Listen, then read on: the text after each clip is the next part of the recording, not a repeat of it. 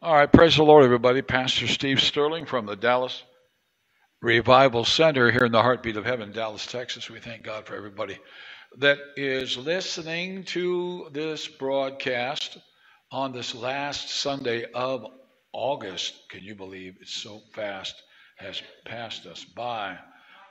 I mean, August has just zoomed through here, and we're right on the door of September, and kicking off, going into the harvest seasons. September, October, November. It's exciting times. So we're really thrilled about it and excited about it, and God's up to it, and He's bringing us to it and through it and all around in every way to the blessing. So we thank God for it. How to thank God for you as well that are tuning in to either Facebook Live or YouTube or LinkedIn, any of those Twitter, any of those social networks that we're on. We're glad to make your acquaintance if we have never met before. God bless you. And those that we do know and love, appreciate you as well. Hallelujah. And thank God for this interaction. Amen. Spiritual revival. Glory to God. And God revival. So the Lord really put some things on my mind and heart. A lot of people are, up in age. When I say up in age, in other words, over 60 and over, and baby boomer generation, so to speak. And they've seen a lot in America over the years and how things have progressed and how things have degenerated. And there's positives and minuses to everything, even like the internet, for example. The internet is exploding with positive things, and on the other hand, the internet is airing out all the dirty laundry of the dirty morality and the ugly things that people usually have lived in private. Now it's all for everybody to see. And a lot of times that downplays the good that is actually happening. And there's a lot of powerful, positive things taking place. And I don't let all of that cloudiness of the world's disposition and attitude, rebellion and obstinacy and outright demonic control trying to usurp my consciousness, my awareness, because I've had a good collective awareness all the way through the years of how great America has been and how great some great phenomenal things have taken place over the years, and we're in gear. I've been saved since 1977, so I've seen a lot of God and a lot of good and a lot of glory and a lot of heaven, a lot of spirit life. And so my consciousness and my mindset is kingdom collective. Thank God for kingdom collectiveness. Glory to God. And having that kind of mindset and having that kind of growth and maturity, it's all just very nice. And coming into an even greater accumulation and graduation into the wonderful things that heaven has. Praise God. Hallelujah.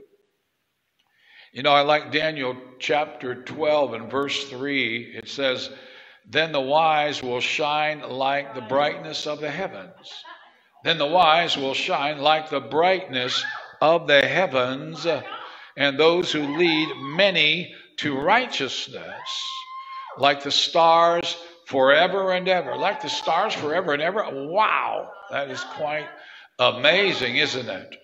That he actually calls the righteous like stars.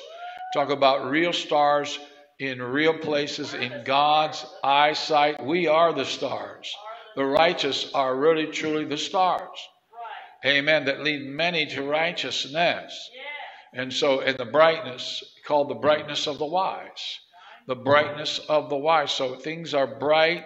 Things are in delight.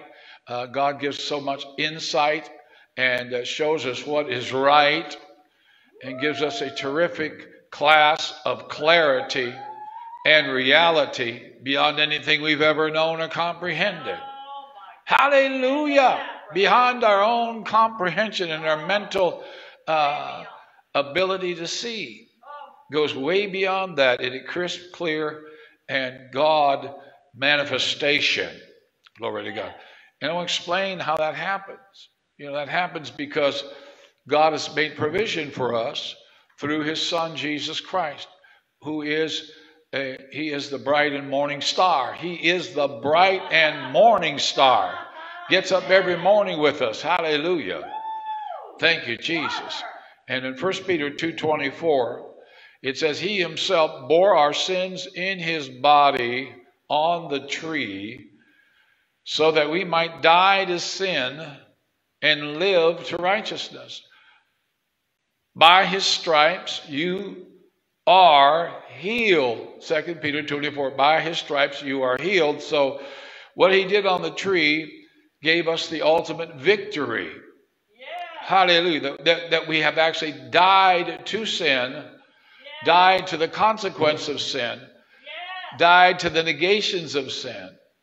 And now we are living unto righteousness, or God's rightness, his uprightness, his moral soundness, his moral perfect character and integrity.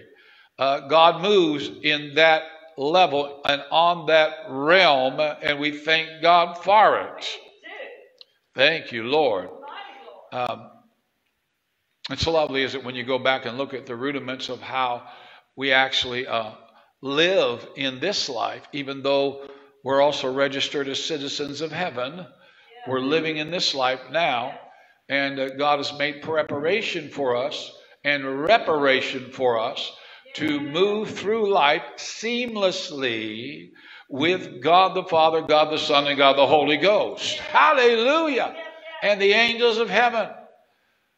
We are surrounded by angels from heaven. Glory to God. And I thank God for it. Hallelujah. A lot of people don't live in that level. They don't live in that realm. They don't live in that notion. They don't have that commotion. They don't have that bestirment. They don't have that reality unfolding because they're not yet born again. When you're born again, you enter the kingdom of God. And when you enter the kingdom of God, you enter the eternal realm of God's operation. The eternal realm of God's operation and doing far greater than the limited world in which we live in. Far surpassing anything that we've ever known in the natural. When you enter in the kingdom of God. And the kingdom of God works inside of you. My. Romans 5:19. For just as through the disobedience of one man, the many were made sinners. Just by the disobedience of one man, the many were made sinners. What, we were made sinners out of one man? Yes. Actually, when Adam fell, he made sinners out of everyone. Because he was the first fruits. He was the prototype. He was created to live eternally. But because of his disobedience, and he ate of the tree of the knowledge of good and evil, he fell morally away from God, and he was alienated from the life of God, and that passed upon all generations in sequence from Adam. So look at the power of Adam. But it says, so also, though, the obedience of one man, so also through the obedience of one man, the many will be made righteous. The many will be made righteous. Glory to God. That's a right standing with God. I mean, we've got our heads screwed on straight. We know, and we walk in the life of God. We walk in God as though we have never, ever sinned. Because Jesus is the sin remedy. He came and removed the sin quotient. He came and removed the power of sin. And let us enter into God's divine envelope, as it were.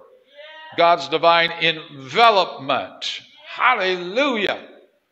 And I love that. I like what it says in Isaiah 53:11 about the Christ. It says that he shall see, talking about God the Father, shall see the travail of his son's soul and shall be satisfied. Jesus satisfied every demand that holiness and God's moral standard represents. Jesus satisfied every demand. He dotted every I and he crossed every T. He shall see the travail of his soul and shall be satisfied by his knowledge.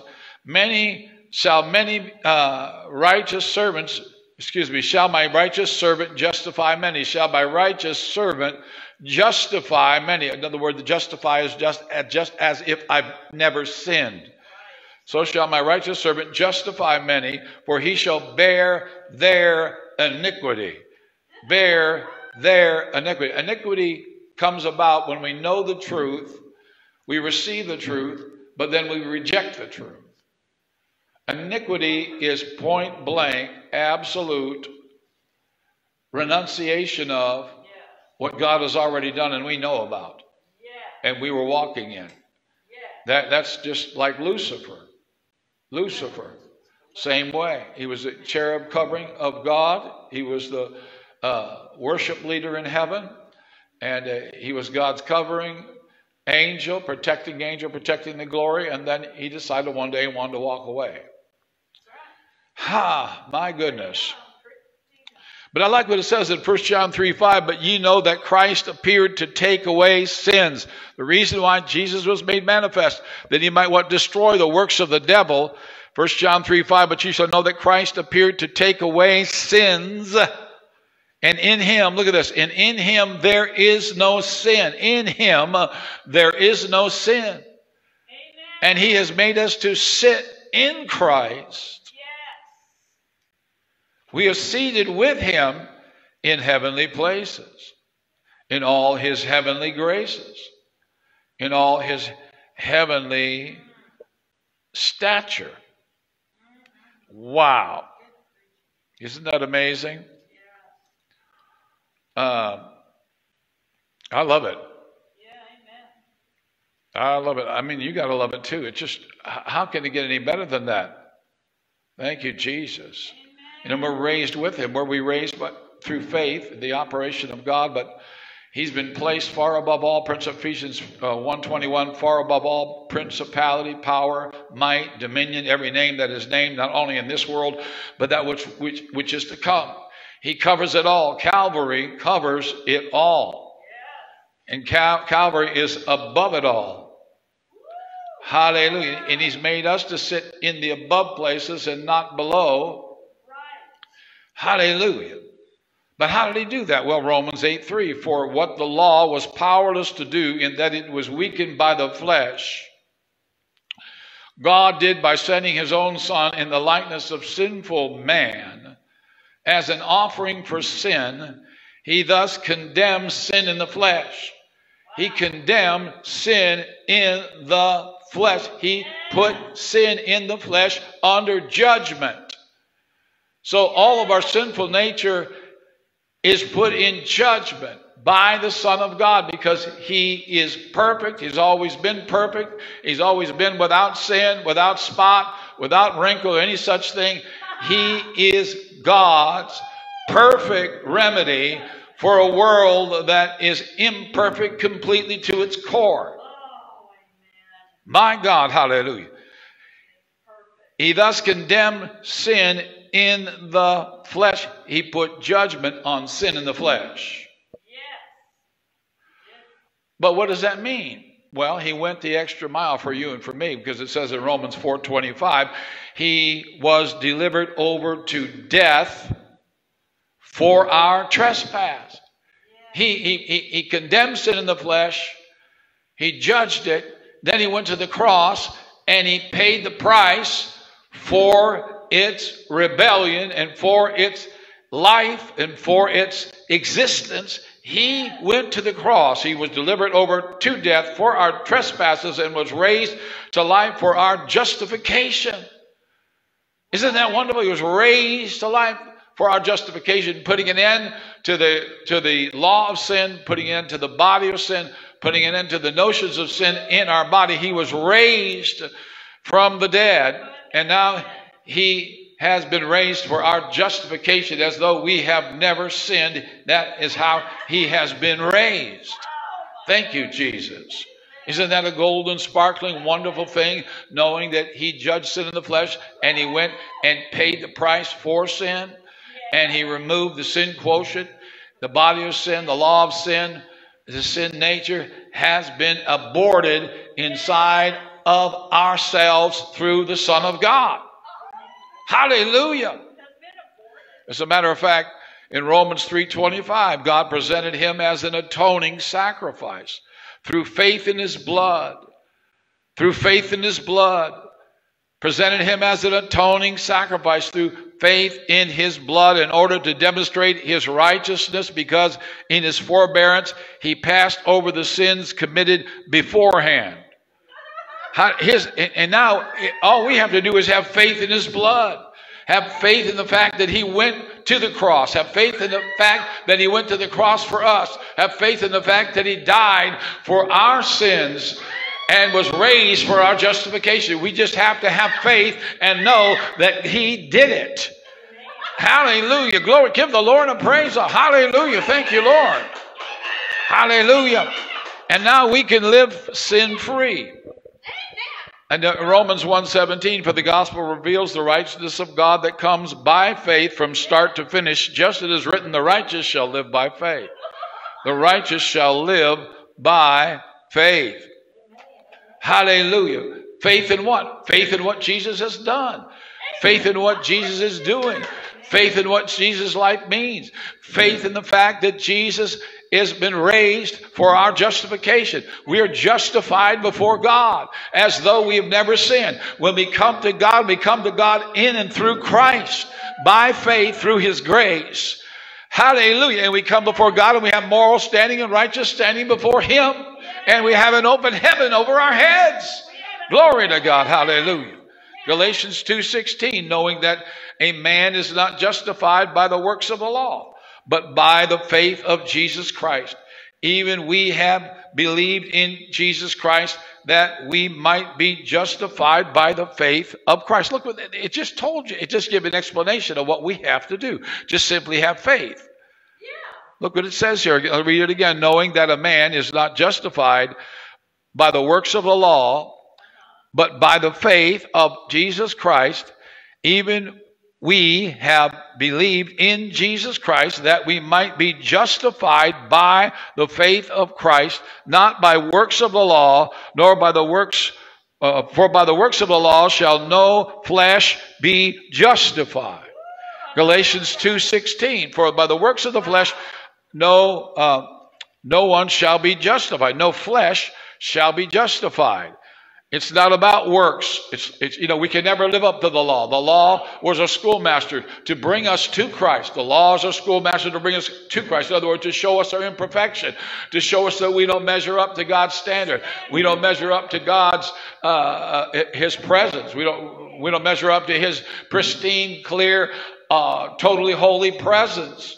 But it's Christ, amen, that is there to intercept all of our default. It's Christ there to intercept all of our flesh. Christ there to intercept all of our wrongdoing. Christ there to intercept all of the things that have been going wrong and could go wrong because we live in and with the thought of sin. Right. Hallelujah. But in Christ, by faith, we are blessed forever in Christ. I like Galatians 3, verse 7 and 9. Know ye therefore that they which are of faith are the same as the children of Abraham, as the scripture, foreseeing that God would justify. Look at this. Foreseeing that God would justify the heathen through faith. Did you know that God preached the gospel to Abraham?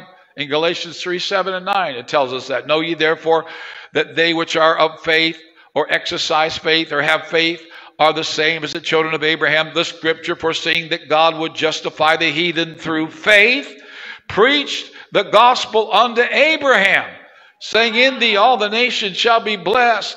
And then they which be of faith are blessed with faithful Abraham. They that be of faith are blessed with faithful Abraham. They that be of faith are blessed with faithful Abraham. Can you say amen?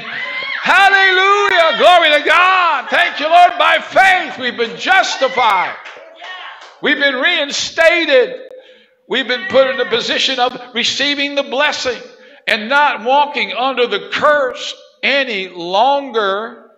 Because it says in Galatians 3:13 and 14, Christ redeemed us from the curse of the law, being made a curse for us. For it is written, cursed is everyone that hangs on a tree, that the blessing of Abraham might come on the Gentiles through Jesus Christ, that we might receive the promise of the Spirit through faith. Wow.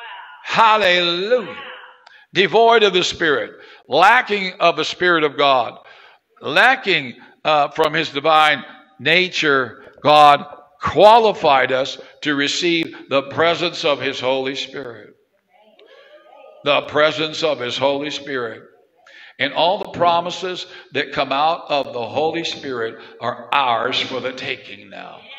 All 8,000 or more promises in the Bible, because the Bible was outbreathed by the Holy Ghost. Amen. And holy men of God spake as they were moved by God. Amen. And Jesus himself, John 6:63, my words are spirit and they are life. Made promises. God the Father's made promises. God the Son made promises. Now the Holy Ghost comes inside of us to live in us, to help us to live in God's promises. And in God's fulfillment of those promises, the Holy Spirit comes to direct us and guide us and lead us into the blessing of Abraham, to live a heavenly and pure and God life in this earth for all that it's worth. And there is no dirt, but God giving birth to everything good by the Holy Ghost. Can you say amen? Hallelujah. Thank you, Jesus. 2 Corinthians 5:21, I've now become the righteousness of God in Christ. I mean, read that scripture for you. You know what? I'm going to come. I just put that down. I just put that down on Facebook as a statement, but let me pull up the whole thing, because that whole it's so encompassing, and we just thank God for it. In 2 Corinthians 5:21, the New International Version, God made him who had no sin to be sin for us.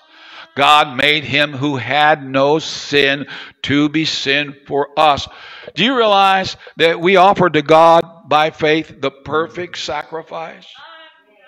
Not the blood of bulls and goats, not the blood of animals, but we, through faith, offered to God a perfect sacrifice without any spot or blemish, any imperfection. We were blessed to offer Christ as an atoning sacrifice, like I read before. We, by faith, have offered that to God.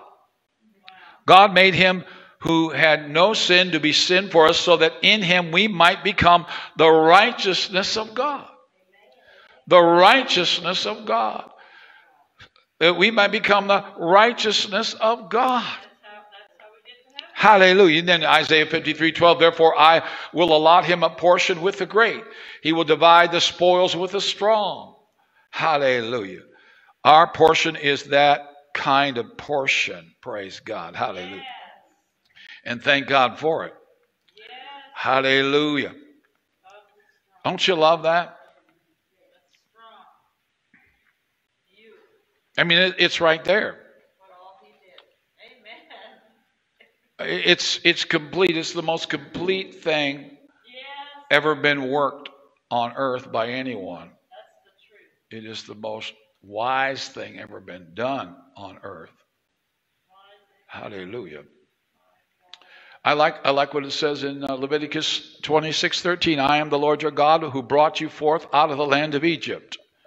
I am the Lord your God who brought you out of the land of Egypt, that you should not be their bondmen or slaves. I've broken the bands of your yoke and have made you to go upright. We are now the righteousness of God. We've been made upright. We're no longer slaves to the world. We're no longer slaves to the system. We're no longer slaves to our sinful flesh. We're no longer slaves to sin. You know, because it says in Matthew 12:25, a kingdom that is divided against itself is being brought to desolation and laid to waste. Kingdom divided against itself is being brought to desolation and laid to waste. I thank God now we're in the kingdom of God, and it has no division in it at all. We're not working out of our kingdom. We're not working out of the world kingdom and then working out of the kingdom of God. We're working out of the kingdom of God alone. We're in the world, but not of the world. We're citizens of heaven. Hallelujah. Thank you, Jesus. Yeah. And you know what's happening now? Well, Isaiah 60 verse 14, the sons of those who afflicted you shall come bending low to you, and all who despised you shall bow down to your feet. They shall call you the city of the Lord, and Zion of the Holy One of Israel. Isaiah 60 verse 14. Thank you, Jesus. And now he says at Isaiah 42:16, I will lead the blind in a way that they do not know. In paths that they have not known, I will guide them. I will lead the blind in a way they do not know. Isaiah 42:16 and 17. In paths that they have not known, I will guide them. I will turn their darkness into light, rough places into level ground. These are the things I do, and I will not forsake them. Whew, you know, I'm telling you, once this whole thing got set up, it's glory from now on. Once you get saved, the next thing is glory. Salvation to glory. That's all it is. And God writing his story out of his glory. I mean, that's what it's all about. You know, I like what it says. Well, we could move on. I got so many scriptures. We'll just move on here. You know, I like what it says in Genesis 24:1, since we are sons of Abraham, daughters of Abraham. In Genesis 24:1, Abraham was now very old, and the Lord blessed him in every way. Deuteronomy 28:8 says, the Lord shall command the blessings upon thee in the storehouse, in all thou settest thine hand to do. Shall bless thee in the land which the Lord your God giveth thee. The Lord shall establish thee as a holy people unto himself, hath he has sworn unto thee. Wow. Hallelujah. Hallelujah. Isn't that wonderful? Oh. Praise God. Hallelujah. Hallelujah.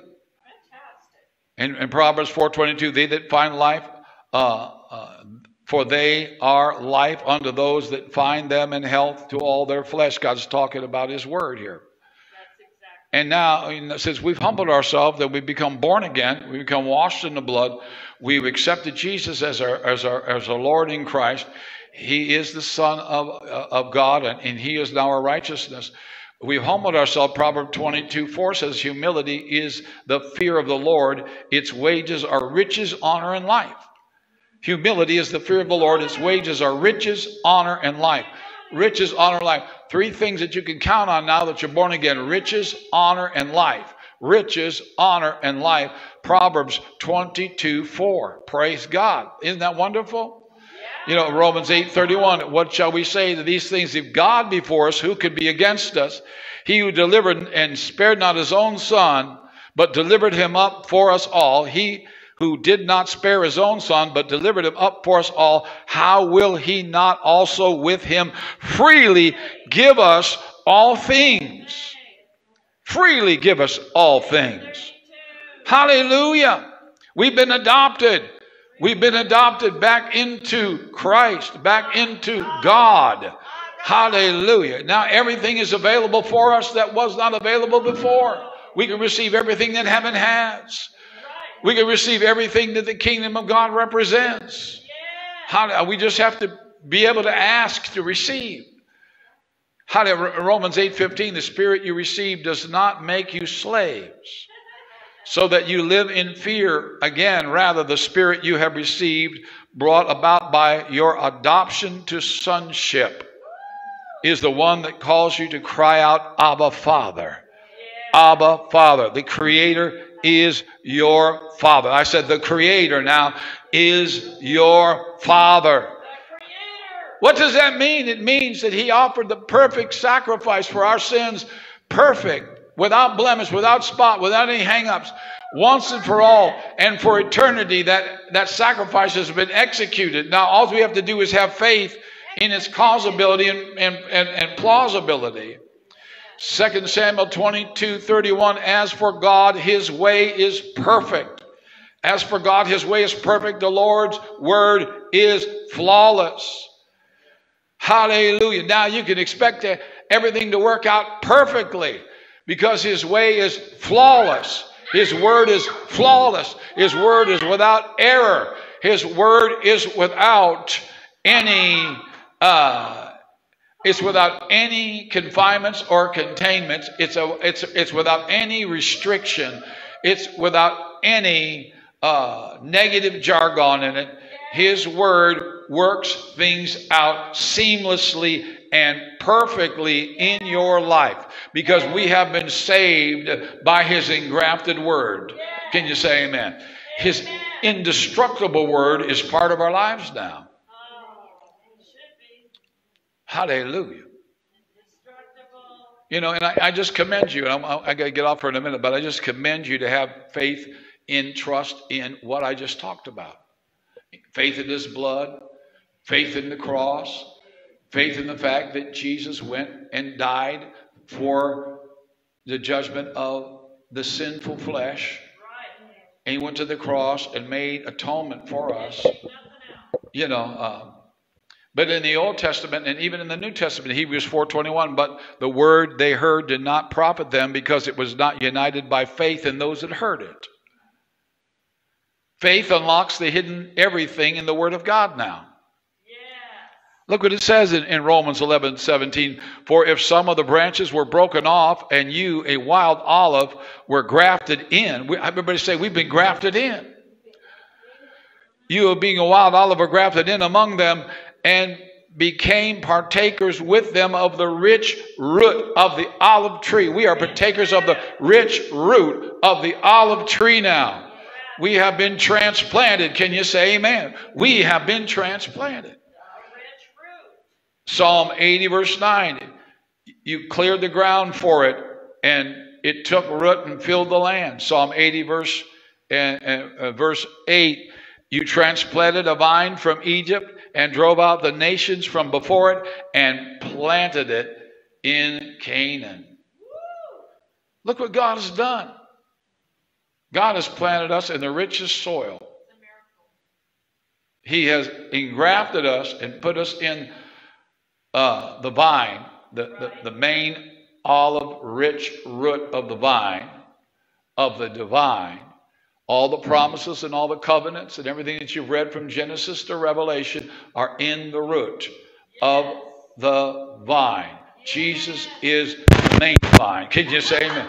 We are the branches. Hallelujah. Now we fellowship with him forever and ever, not in futility, but in the eternity of things. Now we live in his glory. Now we live in his power. Now we live in his presence. Now we live in his goodness. Now we live in his endowments. Now we live in the life that he celebrates in heaven. We are living in that life now, and we're living it large. Hallelujah, because he's in charge. Can you say amen? He's the yes and amen. God's not saying no to us anymore. Can you say amen? Woo, hallelujah. Glory to God. Hallelujah. Thank you, Jesus. Amen. Well, a couple more verses, let you go. Psalm 100, verse 5. The Lord is good. His mercy is everlasting. His truth endureth to all generations. Isaiah 29:5. But your many foes will be like the fine dust, the multitude of the ruthless, like blowing chaff. Then suddenly in an instant they shall be cut off. Suddenly in an instant they shall be cut off. Hallelujah. Exodus 15:18, the Lord will reign forever and ever. When's it gonna end? It never ends. The life we're now living in God will never end. Psalm 93:3, thy throne is established of old. Thou art from everlasting. Hallelujah. Psalm 102:12, but you, O Lord, sit enthroned forever. Your renown endures throughout all generations. That includes this generation. Psalm 146:10, the Lord reigns forever. O God, O Zion, for all generations shall say, hallelujah to you. Thank you, Lord. Psalm 146:10 and Amos 9:15. I think I will firmly plant them on their own land. Never again will they be uprooted from the land I give them, says the Lord their God. Never, everybody say, never again will we be uprooted. Thank you, Lord. Never again. We have been rooted with Christ. We're restored with Christ, rooted with Christ, reclaimed with Christ, reconciled with Christ, redeemed with Christ, refreshed with Christ. Hallelujah! Praise God! Everything's brand new in Christ. Can you say amen? Everything is brand new with what we have to do. Glory to God. And we often praise Him. We often worship Him. Amen. We glorify Him not only with our praise of our mouth, but with our sowing, with our seeds, with our giving, because we honor Him, King of Kings and Lord of Lords. Hallelujah. Because He's got the purse strings and He's got the life strings of everything that we participate in life now. Can you say amen? Come on, give God some praise. Hallelujah. Glory to God. Thank you, Jesus. And so we got it. It's done in the Son. And we've only just begun, and we have won in every way in Jesus' name. All right, that's enough for now, I think. I'm going to go ahead and jump off at this point. It's Pastor Steve Sterling from the Dallas Revival Center. If you want to sow into this ministry, you can simply go to Dallas Revival Center. There's a link for PayPal me. You can click on that hyperlink. You can sow there. Also, download Zelle, Z-E-L-L-E, on your smartphone, and it will give you a protocol to be able to send seed here. You can also, because we're going to reach the gospel. We're reaching the globe with the gospel. We're going to reach the world with this kind of gospel. They need to hear this. The reason why so many people haven't changed their mind, they haven't heard what God has done for them, and how easy it is to accept the perfect gift and receive everything they could possibly have ever dreamed of. It's right there in front of them. So do that, and on the Zelle, if you download the Zelle app, put in 469-335-3356, 469-335-3356. And then if you want to go to Facebook, in Facebook, in the inbox, you can click on the $sign. We're set up to receive that way too. All right, God bless you. As our prayer, Steve Sterling. Click the like button, click the share button, and we really care. We'll talk to you soon. Bye-bye for now, but God bless. God's best.